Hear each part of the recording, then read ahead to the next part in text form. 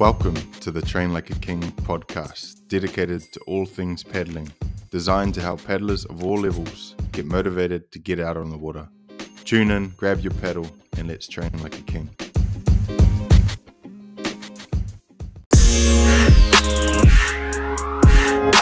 Kia ora guys, and welcome back to another Train Like a King episode.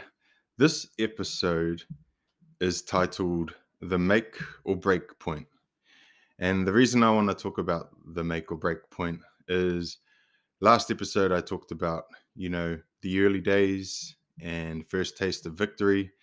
And at that time I was still at high school, but I want to kind of talk about that transition period from high school to, in my case, university, or in other people's cases, maybe transitioning from high school to employment, going straight into trades or whatever, because it's a difficult period. It's a difficult period that I refer to as the make or break point, because you've no longer got that support from your parents and maybe your community coaches and teachers and that you kind of like leave your nest and you go out on your own and tackle the real world. And in my case, like I said, I'm from the far north, and I chose to go to university in Waikato in Hamilton. And so that is a pretty significant distance from home, and I went straight into flatting with schoolmates from Kaitaia College. Didn't stay in the halls of residence, but I did have multiple flats in and around Hamilton. And you get thrown out into the real world, and you've, like I said, no longer have that support. So it's a real crucial period, I guess, in a young person's life, because it's that make or break point, and it's so easy to move on to something else. In the context of wakaama or even rugby, for example, I was still playing rugby in my last year of high school, but I suffered some pretty bad shoulder dislocations, which caused me to stop playing rugby. I had to either get surgery or take a year off, and I took the year off, but I never went back. And then even when in the first few years of studying, you can get into the partying lifestyle, and you're I guess a young adult navigating life.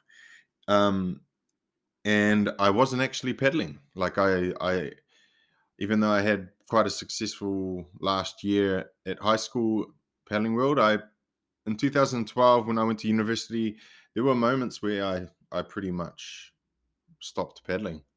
And I always talk about this being that real crucial make or break point for me, because I could have easily just continued on that path and of not pedaling.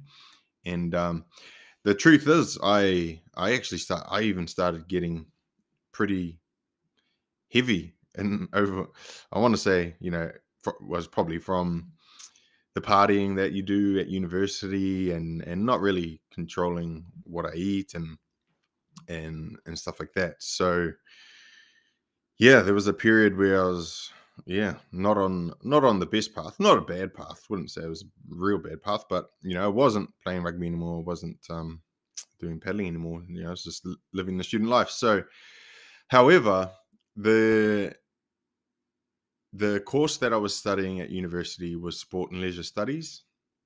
And so the more I studied, the more I learned about training, physiology.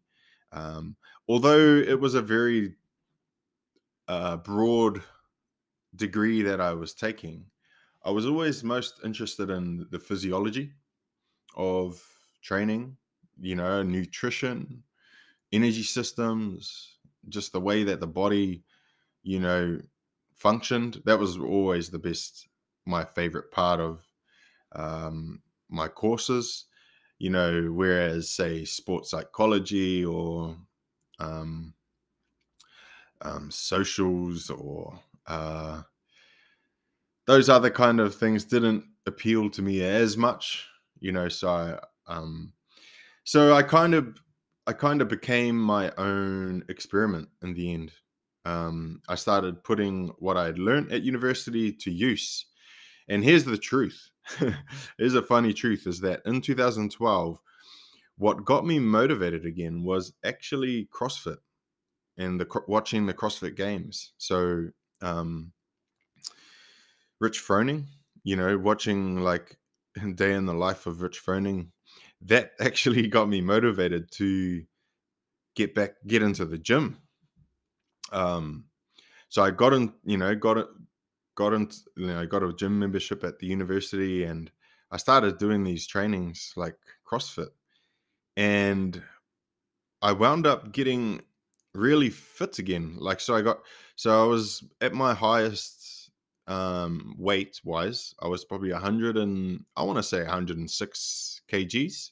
So that's even quite heavy for me now, sitting at around 93, 95 kgs pretty consistently now. But to put it in perspective, I went from 106 kgs right down to about 85 kgs, which is an insanely lightweight for me. I wouldn't recommend it on anyone.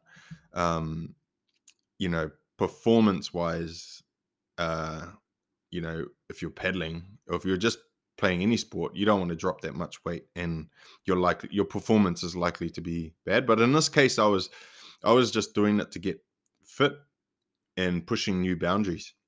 I was also like learning how to eat better, and carbohydrates, and low glycemic carbohydrates and all this stuff, and I was just testing it. But I do admit I did push it to the limits. I pushed it to the limits, but it was good because it taught me what is possible. And went from 106 to 85 kilos, and I just remember being super super fit, super lean, leaner than I'd ever been before. But yeah, it was not easy and wasn't sustainable for long periods of time. However, so CrossFit kind of got me fit again, and it was getting towards the end of the year again, and like I said, national sprints happens in January. So I thought, hey, I'm already fit, because I was doing all these crazy WODs or workouts of the day, nothing heavy, but so I thought, oh, I'll go back and give Wakama Nationals another go. And so, I jumped in the Waka again pretty close to nationals and did my regionals and went on and competed in both my first year under 23s for the 500 meter W1 and my first open men's race in the 250 meter dash. So this is 2013 now. So like I said, all of that change happened in 2012, where I wasn't pedaling, but I got fit again in the gym, and then decided to do 2013 nationals. Although I didn't win the under 23s, the 500 meter, that was Joshua Parisi, who was dominating that period of time. Not just the 23s, but the junior 19s before that. Man, he had some pretty epic years there where we were just in his wake. But somehow I managed to win the open men 250 meter dash on a whim.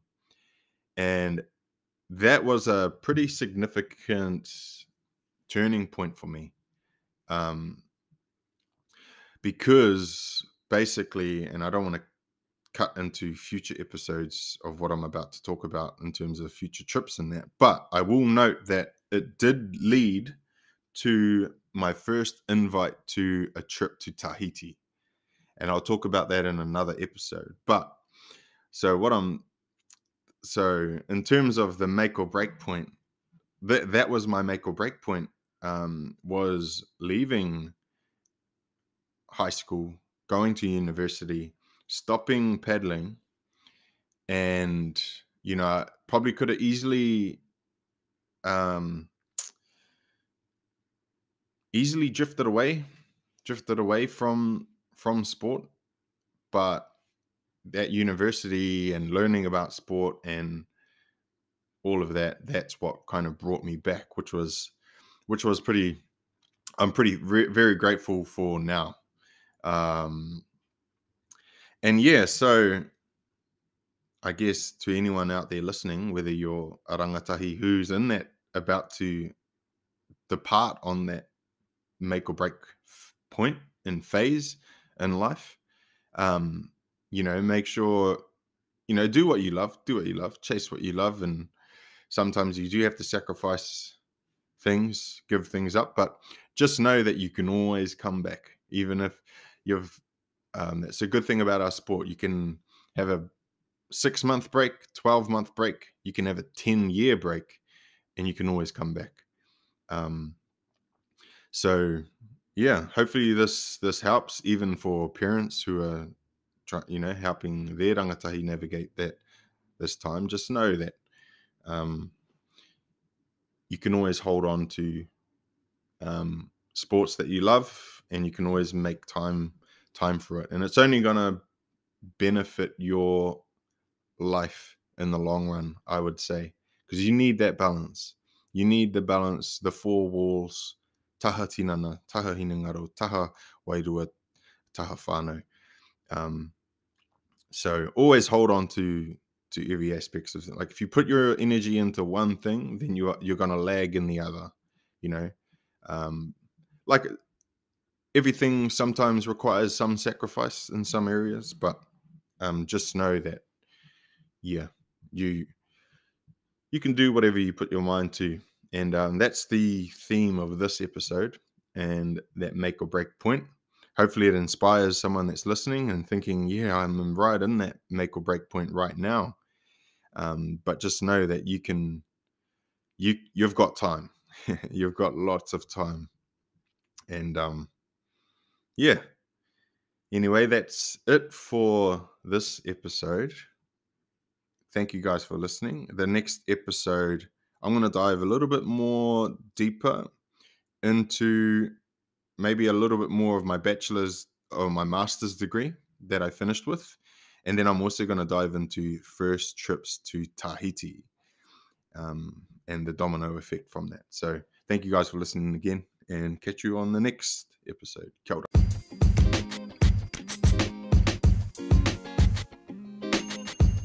Thank you for listening to the Train Like a King podcast. Check out trainlikeaking.com for training plans, coaching opportunities, or even merchandise. Catch you on the next episode.